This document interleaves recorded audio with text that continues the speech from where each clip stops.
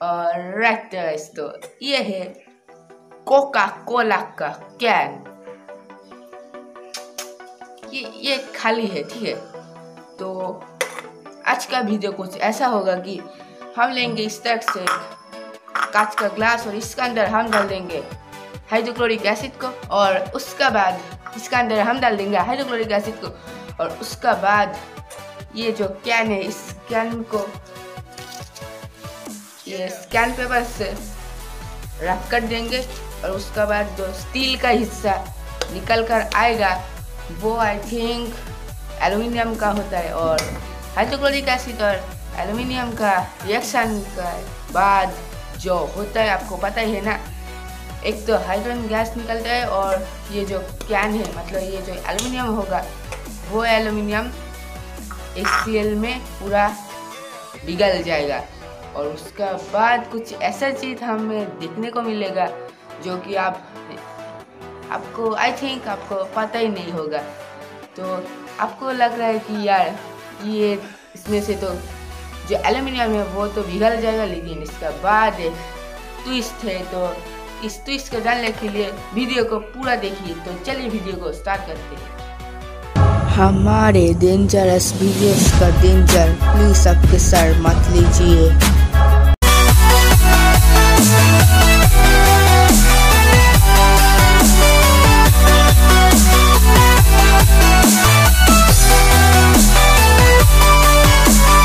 इतना करने का बाद हमारा ये पूरा पिघल गया। तो अभी मेरा हाथ में देखो क्या हो गया।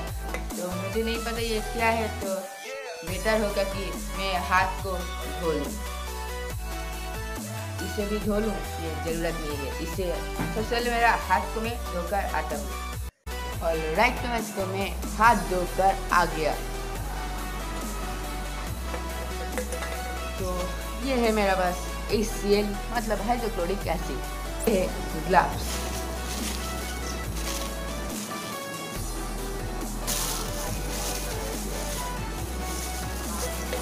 तो इसका अंदर हम डालेंगे HCl को।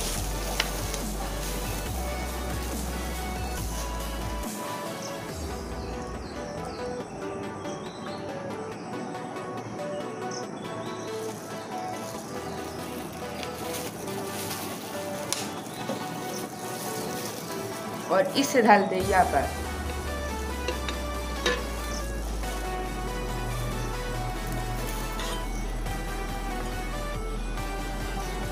सॉरी, थोड़ा सा गलती हो गया।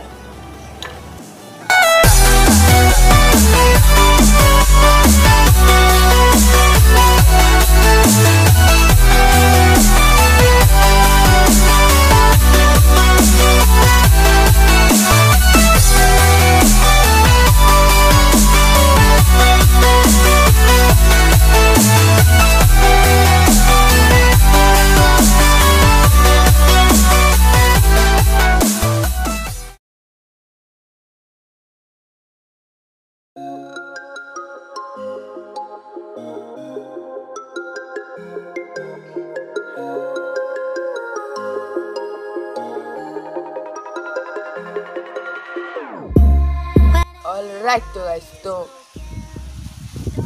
कल मैं वो एक्सपेरिमेंट नहीं किया था क्योंकि उस दिन थोड़ा सा मिस्टेक हो गया था।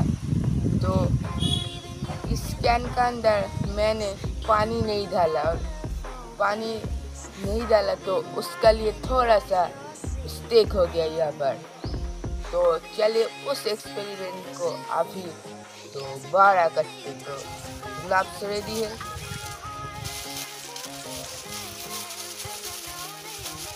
इसके अंदर पानी दे देंगे,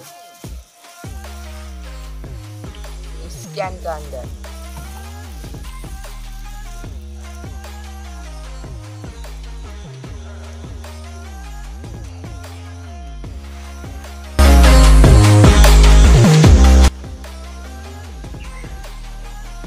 और इस ग्लास को लेंगे और इसके अंदर हाइड्रोक्लोरिक एसिड को दे देंगे।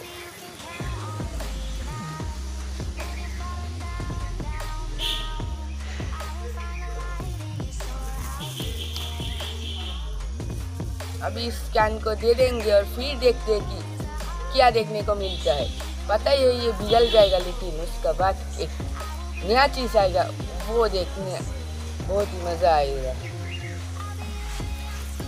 ऑलराइट।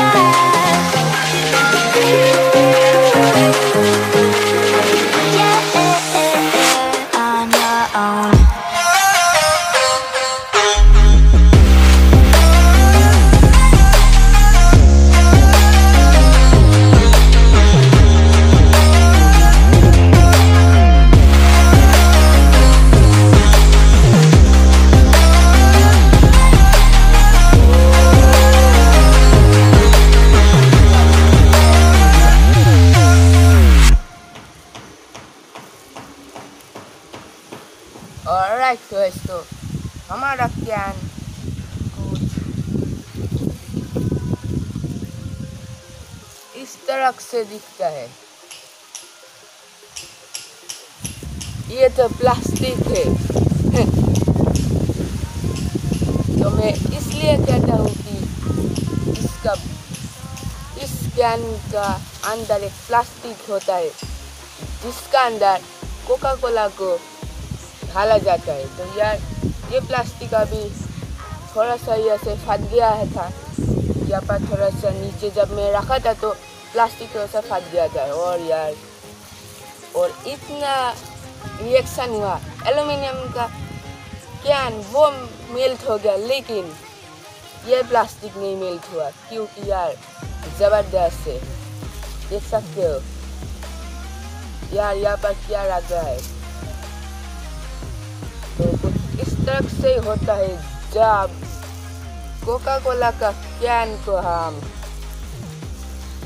इस सेल का सॉल्यूशन में हम डालते और उसके बाद इस तरह से कुछ रिएक्शन हमें देखने को मिलता है। तो यार ये एक्सपेरिमेंट अच्छा लगा तो वीडियो को लाइक करना, शेयर करना और यार सब्सक्राइब करना। सब्सक्राइब करने के बाद घंटी वाली बटन आएगा उसे भी दबा देना और उसके बाद नोटिफिकेशन ऑल वाली ऑप्शन में क्लिक कर दीजिए ताकि मेरा इस तरह से वीडियो आपको रोज़ाना देखने को मिल जाए। तो यार आज के लिए बस इतना ही, फिर मिलते हैं नेक्स्ट वीडियो में। तब तक ये है कोका कोला का प्लास्टिक का